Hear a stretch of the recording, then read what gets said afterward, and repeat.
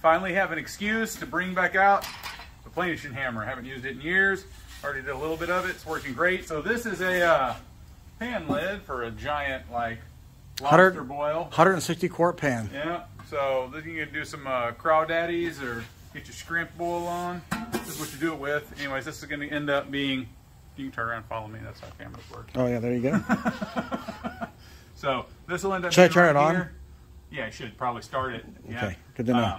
We'll get it painted up like the tire holder. I'll make the sides and everything for it, but right now I'm just shrinking this edge down where it had a 90 and a 90, or close to it anyways, shrinking it down and making it round. It's pretty close now. It's got a slight bevel to it, but we'll keep taking care of that.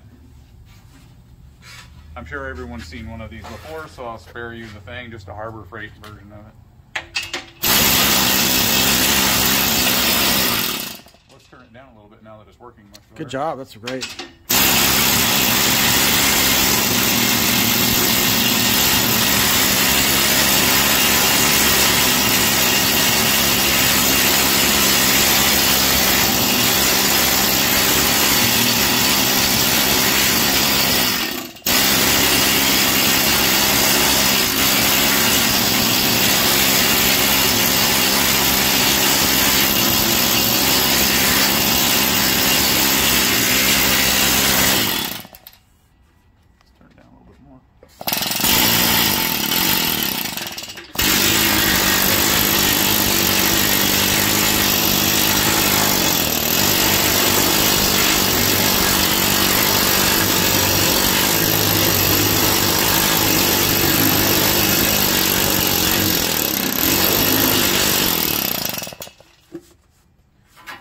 Now we got to shrink it. You can see when you do that, you flatten it out, it puts everything under tension. So then when we finish shrinking this down, that'll pull that back down straight. So we can do the rest of that by hand.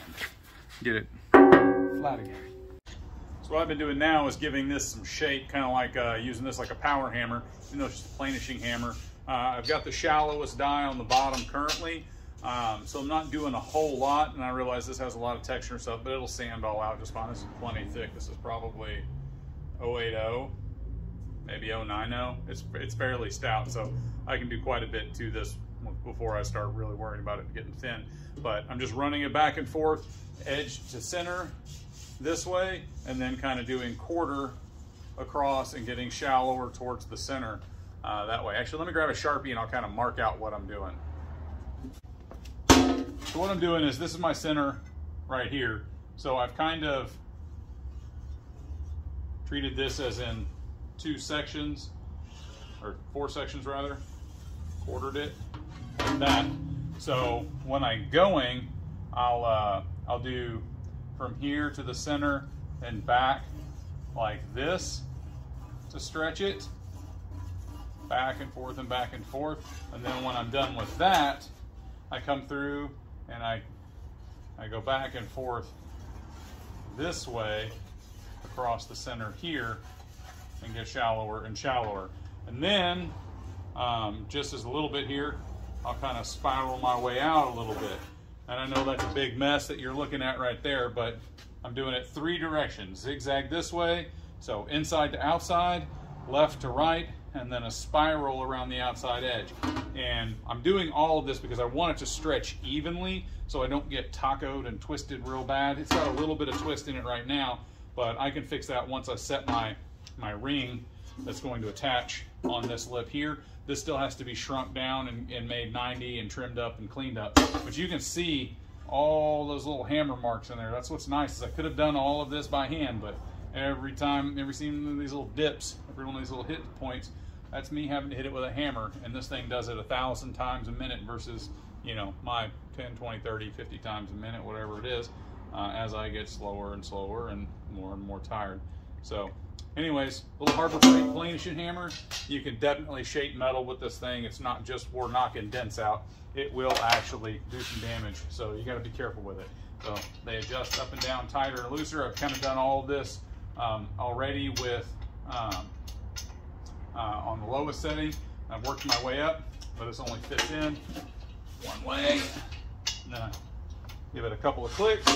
And so like right here, you can see, I'm gonna go in to out this way like this, around, and I'll do that on all quarters. And then once I'm done with that, I'll go side to side, kind of zigzag my path back in.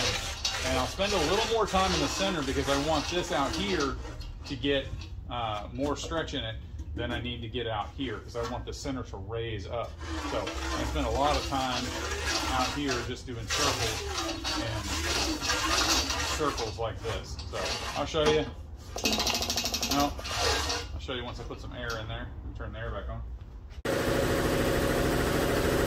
And one of the things you can see is it's a little flat through here, so this needs to raise up a little bit, or I've overstretched this. Not sure which it is, and I can always shrink this by flipping it over and hammering it the other way, which will bring this down, bring this section in. But what I think it actually is when I went to flatten these edges out, I think I got a little too deep over here. But I can straighten that out once I get to shrinking the lip, once I have enough rise in here that I'm happy with it.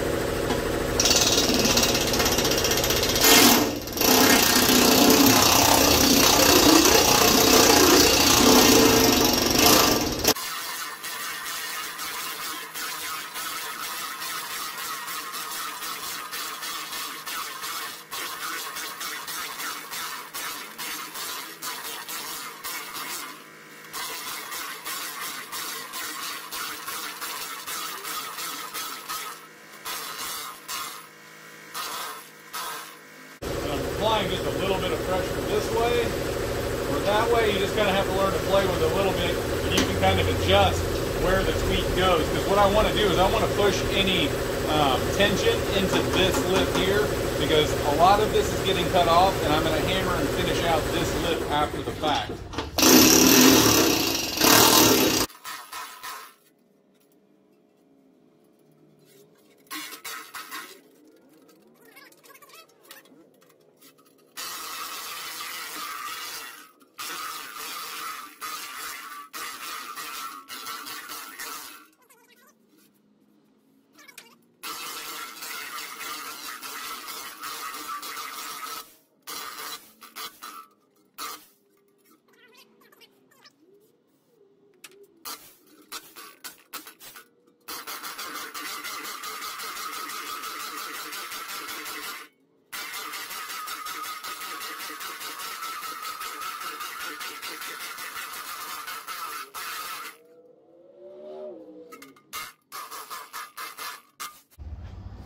Next, I'm gonna try and go ahead and take out some of the planishing marks here, since I'm not trying to actually just planish it to a mirror finish. It's easier to sand it, especially as thick as it is. I'm just gonna use a little 120 on my orbital here.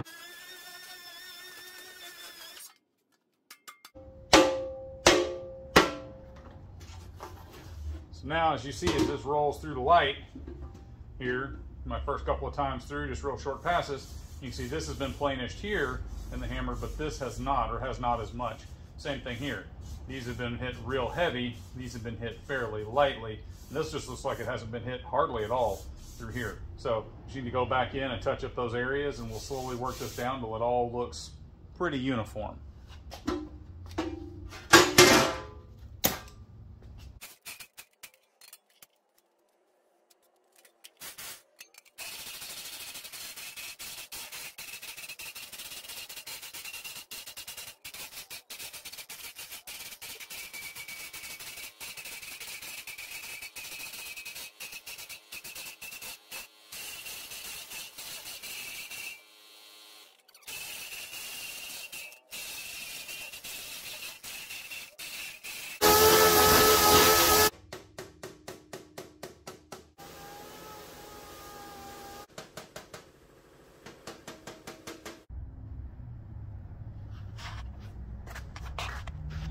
So every one of these little shiny spots here, it's just like having a guide coat. Every one of those little spots that you see shine is a spot where I either have to sand down stuff around it to get it smooth, or I have to go to the back and hit it with a hammer from underneath to get rid of it. So I'm just going to work on that for a while. You can see these are those lines from where I'm going back and forth, which makes sense, which is why on the back there's a lot of high ridges and I'm having to just tamp them down. When I look at it from this side, and I run my hand over it, and I mean, you can still see the stripes in here. So I have to actually go in between all the planish marks here and kind of work that down. I'm not really concerned about this. I'll put a scuff coat back here. Again, what was this? This is a big pot lid. Let's see if you can still read it. Let's see. Thunder Group from Alaska. Anyways, not really. That's it. Came in to Alaska from China. So, anyways, this is just a big aluminum pot lid. Make a big old bowl of soup. So, anyways, I'll keep working on it. I don't want to watch me hammer on it for hours. So, bring it back when I'm done.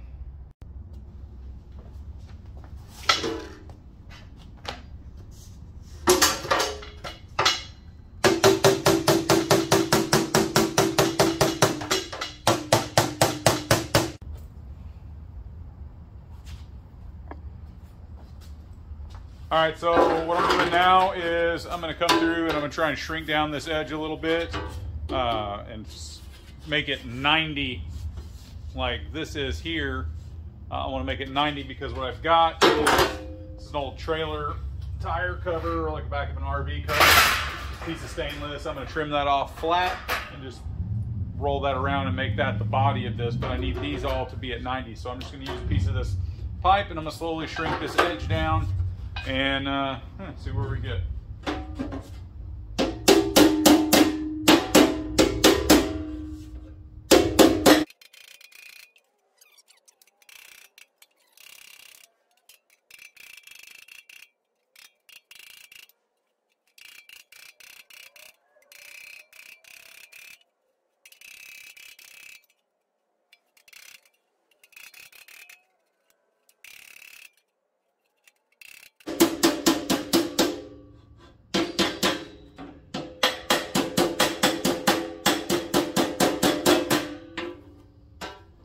Anywhere I start to see a bit of a pucker where I'm hitting it here and then I see a bump in it like this, that's when I want to go in and I want to hammer the top of that and pinch that part back together and then flatten the bump out in the center.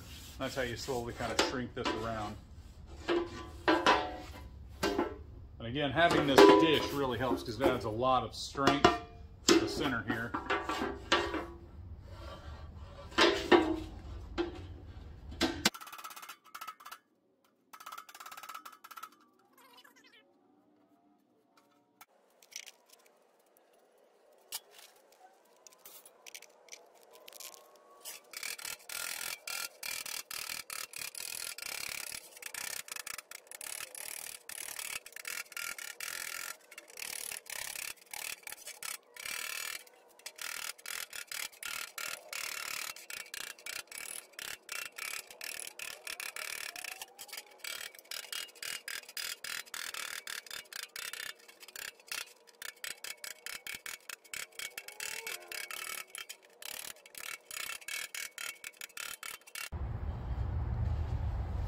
So I want to evenly space these around. It's a 24-inch circumference or diameter. So times 3.145 equals somewhere in the 75-inch range and change. 75.3 or something. I don't know. You math it. If I do, that'd be 7.5 inches. If I did 10 of them. If I do 20, it'll be 3.25, 3.25 inches spaced apart all the way around the outside edge. So I'll pick a point and that's what I'll do.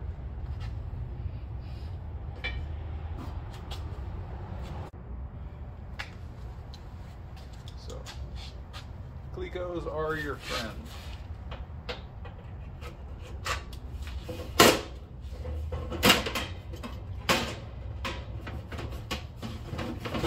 Doing is clamping down a little bit ahead of where I'm at, pushing down here.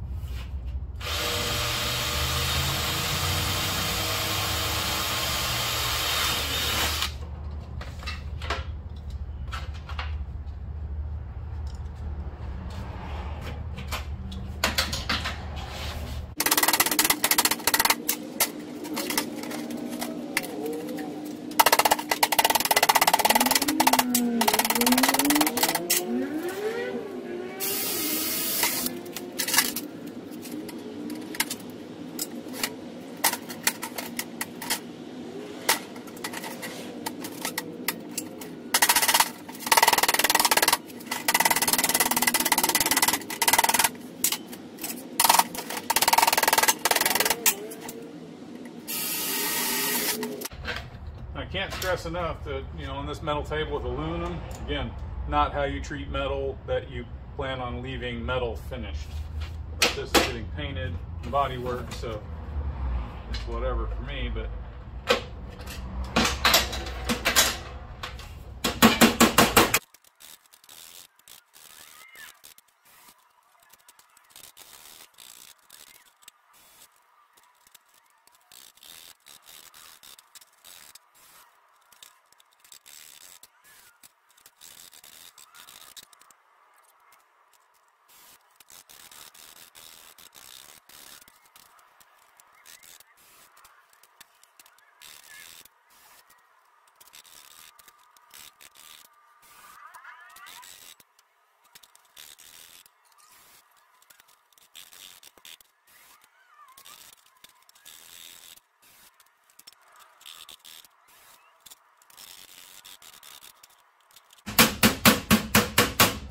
Now you can really flick it in there, can't you? yeah. Nice. This is basically done. Now we're done all the way. This looks great. Did you think it would come together as well? I hoped.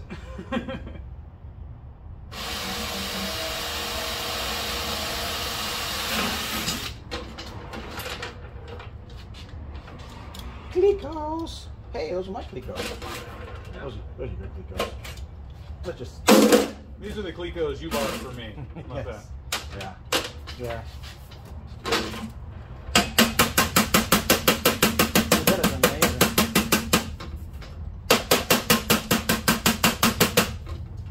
Well done.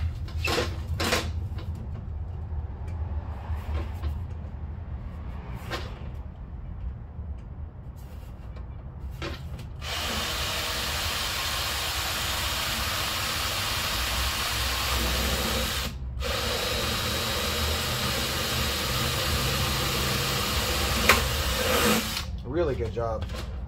You end up cutting it off, or do you flatten it out? I just managed to get it to straighten up. Work. One more. Right there. This marks the bottom of the two.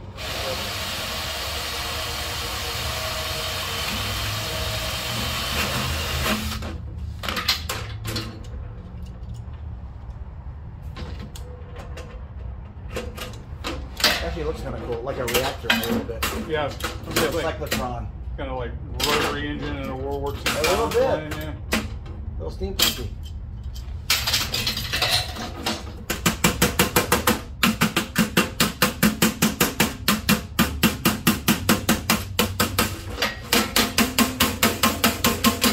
As soon as you get it on top.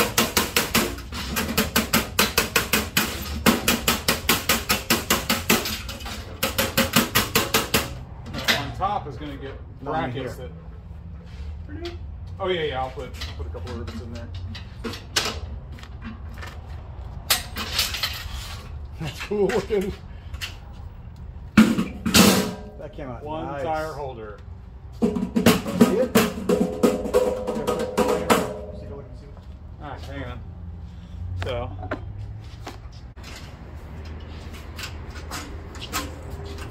Back there. Tell me what you think. I'll come back on. Look about centered. Dude, it's perfect. Right down there. It is perfect.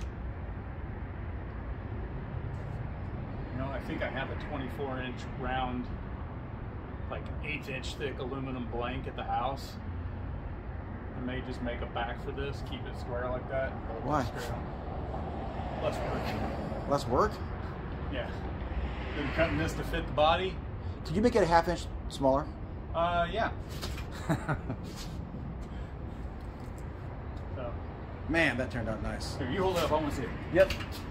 There. What do you think? Well, I know you were not using my use. I may have just done it on purpose. Naturally. He likes to use my machinist markers. Dude, that's go up a little, and to you a little. Up a little more, up a little more, up a little more. That's one more. It's too high. Boom, right there. you're lined up perfectly in the vents. Oh, that is just, that makes me happy. It's really good. And a little easier than you thought it might be. No. Really? 3 days of screwing with this. 2 days. It's quite significantly heavy. So yes, it'll have some heft to it. If we hit something, something will know. Yeah, something will know. So anyways, that's how you make a rotary engine for your mystery machine. So yeah, What you do. there you go, as one does.